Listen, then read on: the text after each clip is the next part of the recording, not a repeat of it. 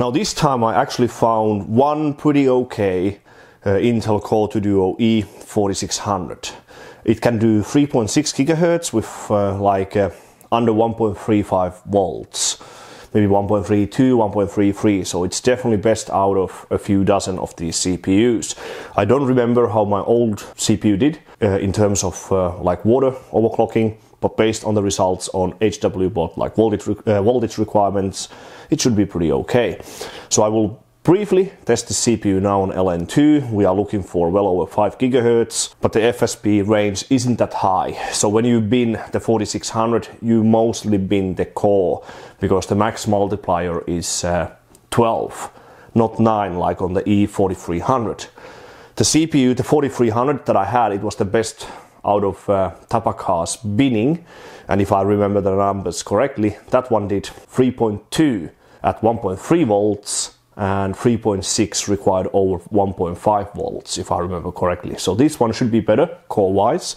FSP, we shouldn't hit the limit, so we only need like 450, 400 something for 5.4 validation, so it's not really required.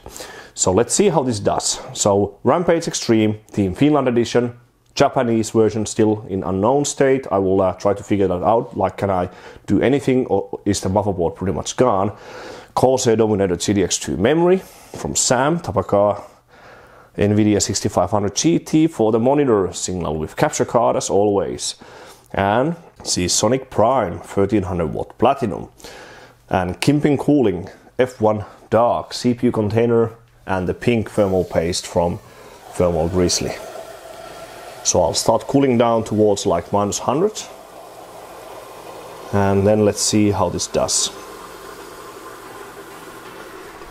Okay, so far pretty okay. Sine 4.8, very easy, 1.86 volts. PLL only at 1.52. VCore is set at 1.86, measures at 1.8635. So pretty okay. Target is somewhere over 5 gigahertz. We can start just doing these runs.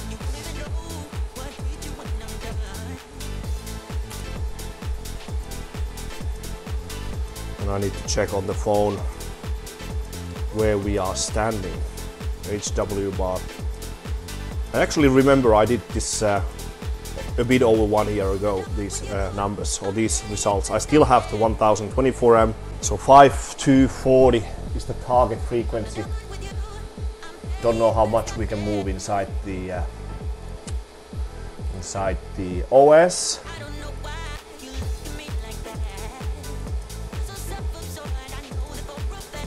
So this should be 4.9.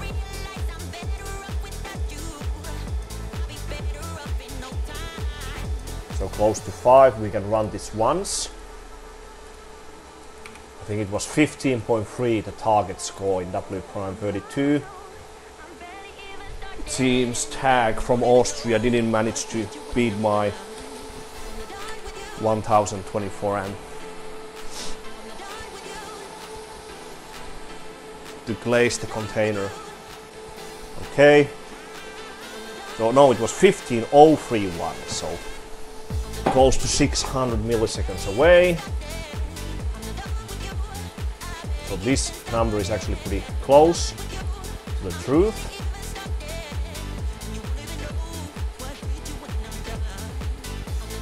Okay, 5.1.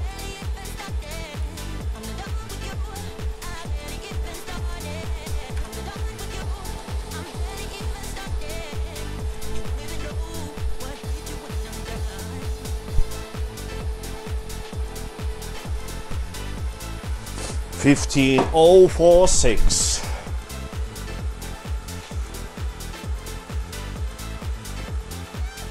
It's close, yeah. It's roughly the same, 10 megahertz lower than Tagg. I think it was 524. So this is 523. But if this passes, this will be the new top score, I'm pretty sure. But it's tough.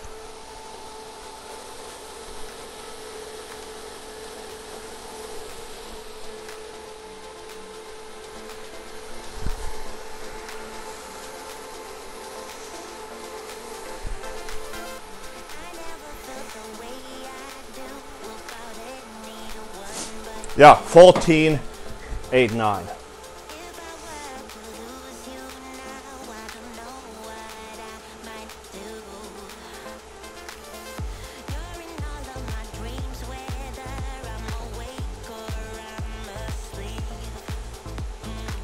Yeah, finally the first top score with the Intel Core 2 Duo E4600. W prime 32, 14.89 at 523. Previous top score by Tagg from Austria, 15.031 at 5240, I think. Memory doesn't matter that much, but yeah, pretty awesome. Okay, that's 1891. So 30 milliseconds better than previous top score by Tagg. 5260, he was at 5279, 20 megahertz higher than me. So now we could try briefly just 1M.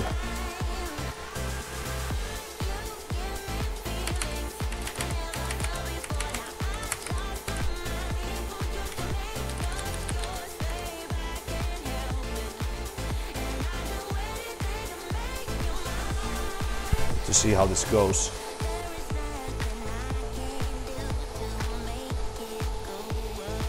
One AM is 10.812. Okay, 50 milliseconds better already, so pretty good.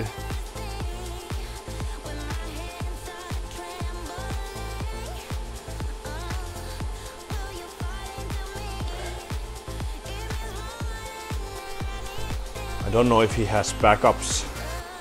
He used same frequency for the 1M, so we are lower and we got faster. So yeah, not bad at all.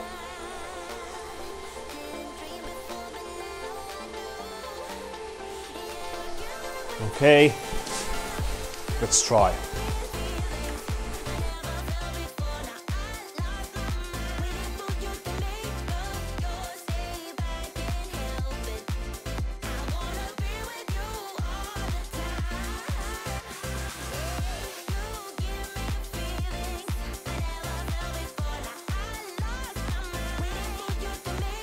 Okay, this could be the fastest is it LN2 run in SuperPipe 32M, 9 minutes 28.344.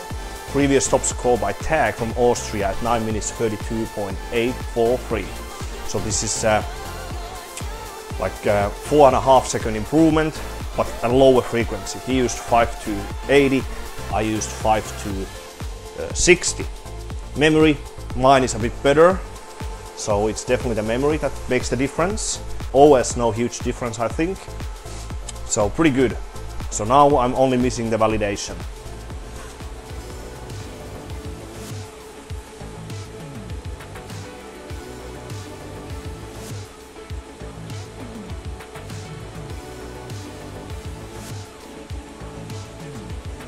F7, F7. I think we got it. I think we got it. We need 5.4.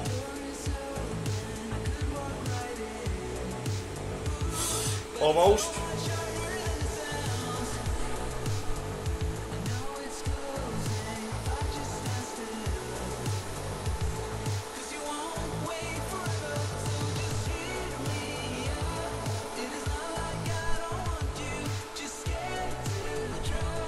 $797.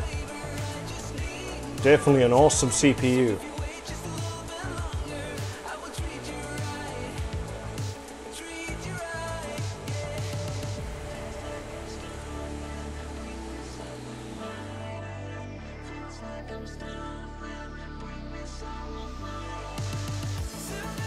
Yeah, no big difference. No big difference whatsoever compared to two different options in the OS.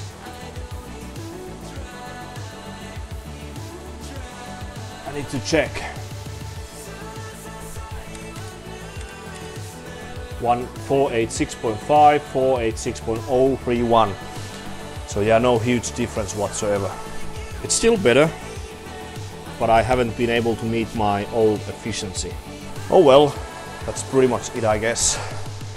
Okay, it actually went better than I expected after starting for a while with this CPU. I first thought it's not going to be good enough, but I managed to do all of the important top scores I wanted to break. Although the efficiency in W Prime 1024M could be a little bit better. It's sometimes very good, sometimes not so good. But anyways, so close to 5.4 on the validation. I'm sure 5.4 is possible, but it takes a lot of time. Some weird issues along the way in both operating systems. Even safe speeds, what can run W Prime all day. Sometimes if I open ZFSP, etc., it will just crash with 9C blue screen of death error code. So I think the validation was like 5392, 5393, something like this. I already checked the validation on the website and it works. Then PyFast, I think it was 18.91. I didn't actually run PyFast that many times. 1M 10.765, 32M a very nice 4.5 second improvement. The first sub 9.5 minute run for any LN2 CPU, I think. I'm not actually sure what I did with the E4600 and those CPUs, so it's actually pretty close. I think it's the first ever sub 9.5 minute, if I remember correctly, but it's at least the fastest E4600. W Prime 1024M, so 2 point something second improvement, I think, 2 to 3 seconds.